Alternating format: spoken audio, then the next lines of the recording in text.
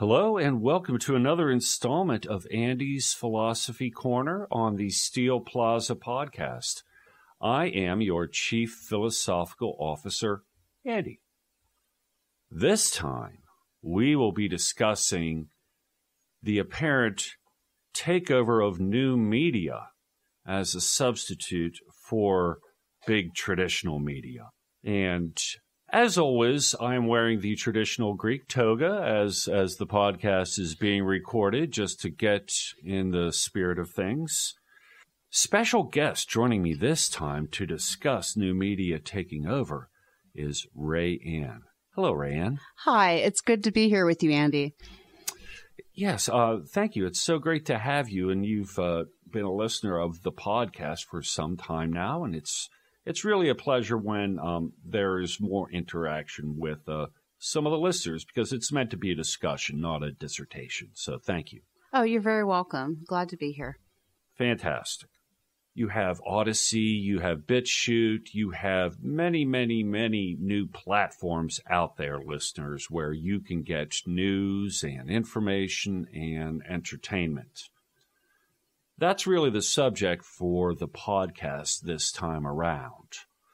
I think one of the best ways to begin the discussion is to start from my own perspective, and Raeann from yours. What information gathering was like when we were much younger? I am many years older than you are. However, I can share what my experience was, and then I'd be interested in hearing about yours. But when I was a child, there was TV. It was color TV. There were 3 VHF stations, and depending on the weather and other conditions, you could get 1, maybe 2, maybe even 3 other stations. There was no such thing as video recording. This was pre-VCR, pre-DVD.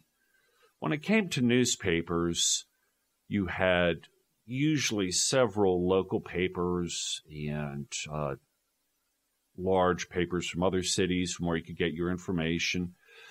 And there really wasn't much else outside of periodicals such as magazines. And so things were very, very limited just back when I grew up in the 70s and in the 80s. Raeann, how would you describe or characterize information that was available to you when you were younger? We had probably 4 channels.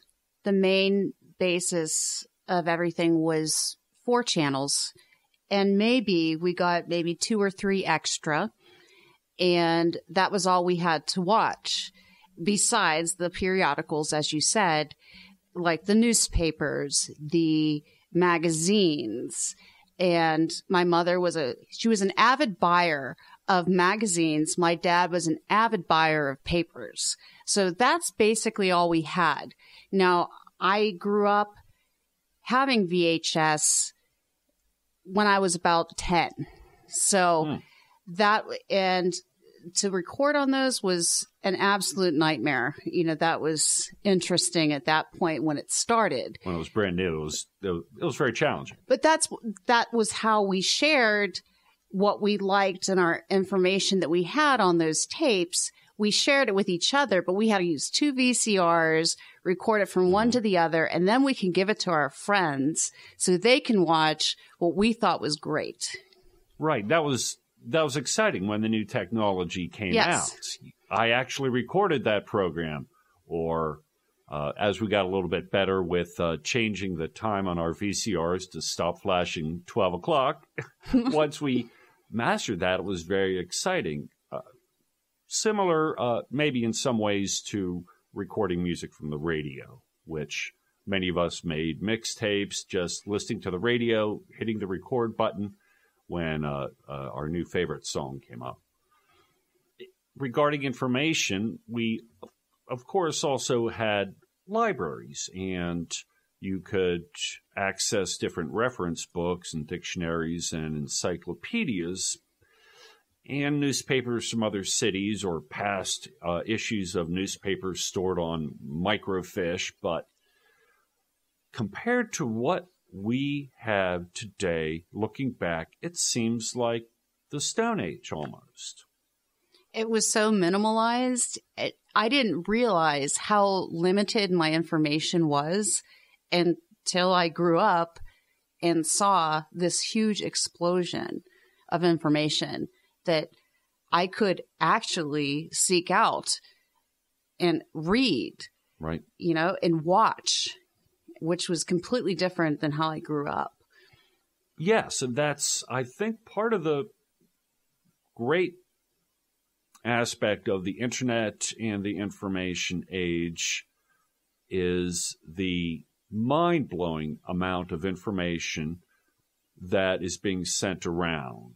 It's a new age for humankind, just as the industrial age was a revolution, and the information age is now a new type of revolution, and many of us are still stuck on 20th century sources of information, as I would like to put it.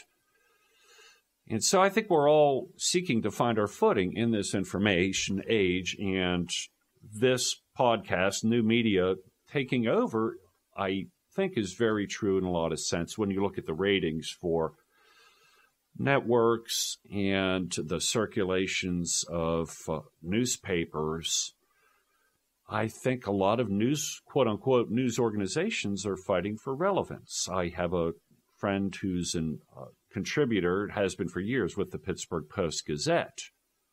What they found is people don't need them as much as they used to. I hate to put it that way, but technology has displaced most industries, including information, forced players to make changes. So, versus the sources that you watched when you were younger, how has that changed over time? Are there particular sources or individuals, newscasters specifically, that you find are just as credible? Have any fallen from grace in your eyes? Because they're fighting for your competition. They want your attention. As a person that's listened to the same newscasters, I mean, obviously they've changed over time, but it seems like the message has been pretty much the same in terms of what I began watching as a child to now. I haven't seen much of a difference there, but the difference I have seen, there seems to be some things that newscasters say that I don't know if they're coming from that particular person or not. I've been questioning more, whether that's because I want to understand, I want to know more. I don't understand their meaning behind it, but I want to divulge deeper into what I'm hearing. So the things that I took as truth as a young child is not what I'm seeing now. I look at what they say and I question it. And I want to find every resource possible to develop my own sense of what I think is truth. What I think is believable to me and what that develops my own truth. So that's the change that I seem to have made throughout this information change, the age of information kind of thing. Definitely questioning an official story, I think, is important if you consider the 2000s, the Kevin Costner movie about JFK. There was an official story, and he said, I got questions. Something as simple as that. And something I mentioned just a few minutes ago before we started the podcast was just this morning I was watching some old George Carlin stand-up routines, and something the reactor, because that's a big deal, YouTube reaction videos. He, for one thing, pointed out that George Carlin isn't being a comedian as much as he's bringing up uncomfortable truths. One of the main subjects was, or left me with the impression, why are so many more people just trusting of everything the government tells them now? It didn't used to be that way. people used to be allowed to question. In fact, the media used to be in charge of questioning the government. They have a special purpose and privilege in the United States. So George Carlin invariably would get a lot of reaction from his audiences. You know, are we really supposed to trust the same people who had one story for JFK's assassination? But lots of people have lots of questions. And I think you made the comment, too. Why aren't we so cynical anymore? Why aren't we cynical anymore? Yes. Yes.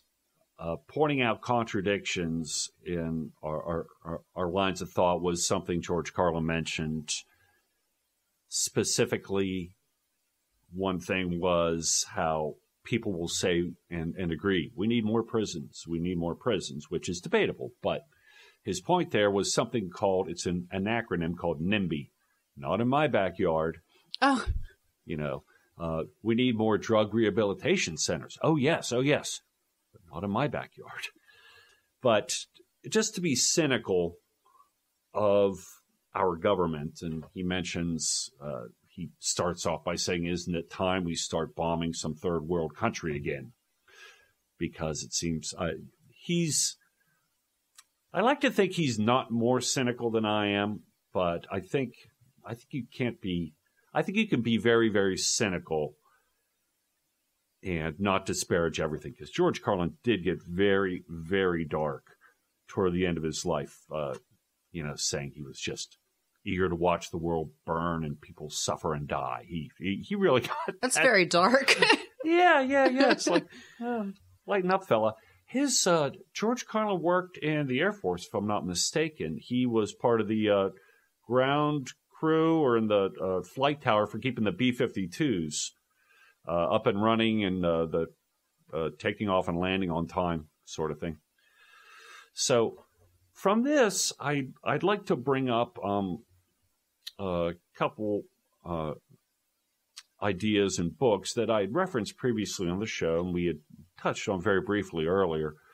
One was futurist George Gilder, who is still alive and kicking as far as I know.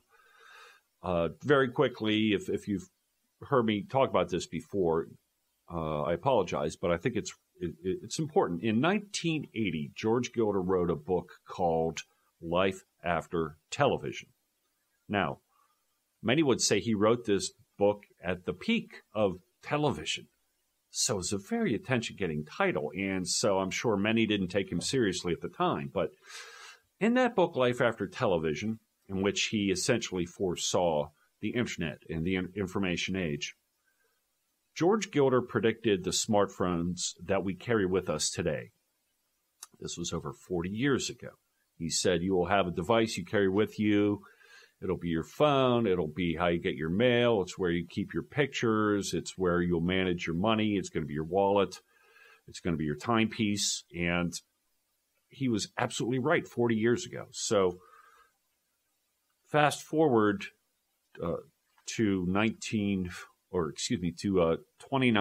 I think, was just 2 years ago, he came out with the book Life After Google, which again seems unimaginable. We can't have life after Google. I think most of us have some sort of Google account. It's very hard to avoid. And if you don't have a Google account, you almost certainly are a user in some Google-owned property. And they have become this sort of monolith. And what George Gilder talks about very, very much in his book is the technology called blockchain, which is really built with security at the heart of it. To be honest, the computers and code we use now was never really built with your security in mind. They'll let you know, hey, we did some stuff on this end, but you're kind of on your own. The other book I wanted to mention, the third book, was from a different author, and forgive me for not having the name there. The book is called The Naked Corporation, which, again, is sort of eye-catching. The subtitle of the book is How the Age of Transparency Will Revolutionize Business. And the book is all about